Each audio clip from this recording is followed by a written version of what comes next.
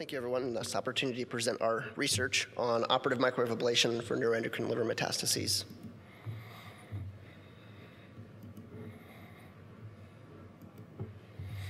So I have no personal disclosures, and those of several co-authors are listed here. So neuroendocrine liver metastases are very common for gastrointestinal neuroendocrine tumors, with up to 60 to 90% common at the time of presentation. While surgical resection is preferable for these patients for the liver, unfortunately, a large majority of these patients have an unresectable burden of disease. Therefore, multimodal liver-directed therapies are essential in order to maintain symptom control as well as to try to improve survival for these patients. Tumor ablative technologies have been around and have been one of the mainstays within this multimodal regimen for either patients who would otherwise have an inadequate liver remnant, should surgical resection be performed, or for otherwise ineligible operative candidates. And these ablations can also be performed in conjunction with a resection in order to achieve better disease control for multifocal disease. Specifically, microwave ablation is one of the newer technologies, and it has been demonstrated to be safe and effective for treatment of other liver tumors, such as hepatocellular carcinoma and colorectal liver metastases, and has acceptable oncologic outcomes. Additionally, microwave ablation may also have some technical advantages over RFA. But unfortunately, the literature on microwave ablation is still quite limited. There's only a number of studies which incorporate small numbers of patients, and these really focus on the technical aspects of microwave ablation, looking at all different liver types, liver tumor types. Neuroendocrine tumors is a small subset of those patients, but no specific study looking at neuroendocrine liver metastases has been performed. So the objectives of our study was to present the largest single institutional series of operative microwave ablation for neuroendocrine liver metastases to date, to demonstrate that a minimally invasive approach is feasible for both microwave ablation performed alone as well as in combination with resection, and also to show the potential impact on survival and symptom control for patients treated with either curative or cytoreductive intent.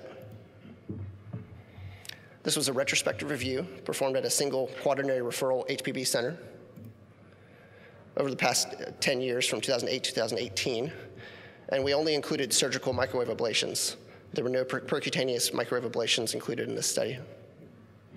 We looked at ablation details and combined operations for ablation characteristics, operative outcomes, perioperative outcomes, as well as recurrence and survival for these patients.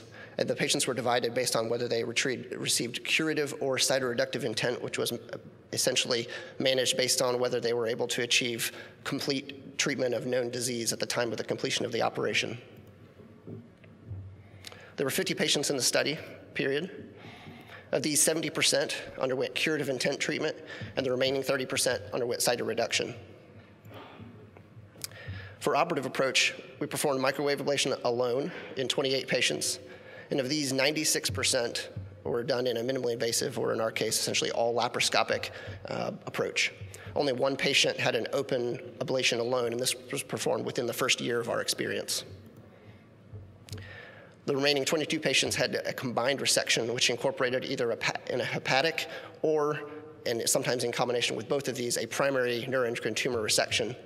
And even of these, 64% were able to be completed laparoscopically in minimally invasive fashion. Median length of stay for microwave ablation alone was 2 days, and was only increased to 4 days as a median for patients who had a combined resection procedure. 30-day readmission was 14%. And 30-day major complications, which was by the grade 3 to 5 Clavian-Dindo classification, was 7% when an ablation alone was performed, and did expectedly increase to 23% for patients with a combined resection procedure. Only one patient died during the 30-day postoperative period for a mortality rate of 2%. There were 164 tumors which were detected either on preoperative CT scan or intraoperative ultrasound and liver laparoscopic evaluation of the liver that were treated with ablation in our study. And they were relatively equally distributed throughout the liver, as you can see on the right.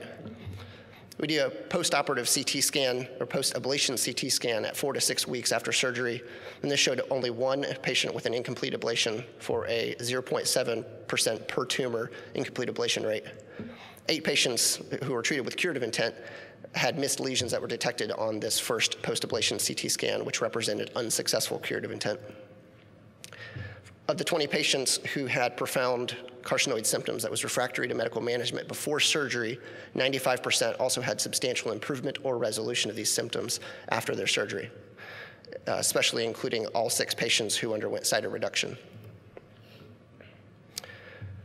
During our median follow-up of 32 months, there were no episodes of local recurrence, and overall survival at 1 year was above 93%, with 5-year survival still nearly 70%. For the 27 patients who had successful cure, again, that was evidence of treatment of all disease noted on the first post-ablation CT scan, 1-year recurrence-free survival was nearly 86%, although this did drop substantially, as would be expected in this disease process, to 27% by 5 years. Additionally, progression-free survival for the remaining 23 patients who had persistent disease noted on their post-ablation CT scan, progression-free survival was still almost 70% at first year. So although we recognize that some of the limitations of this study would being a single institutional series and small patient numbers, although this is the largest reported to date with neuroendocrine tumors specifically for microwave ablation, we also acknowledge that a number of these outcomes are still confounded by the multimodal treatment that these patients appropriately received, so we can't directly contribute any one particular outcome to their ablation. However, in concert with multimodal treatments, we believe that operative microwave ablation is effective to be able to provide treatment for symptom control and improve survival for curative and cytoreductive intent for neuroendocrine liver mets. A minimally invasive approach is also preferable and frankly feasible for many numbers of patients. And this can be combined with either hepatic or a primary tumor resection, which can offer curative intent for an expanded volume of patients with extensive disease. And finally, operative microwave ablation in our study was associated with excellent rates of symptom control, again, both for patients undergoing curative and cytoreductive intent. And that's all. I thank you very much for the opportunity to present, and I'll take any questions.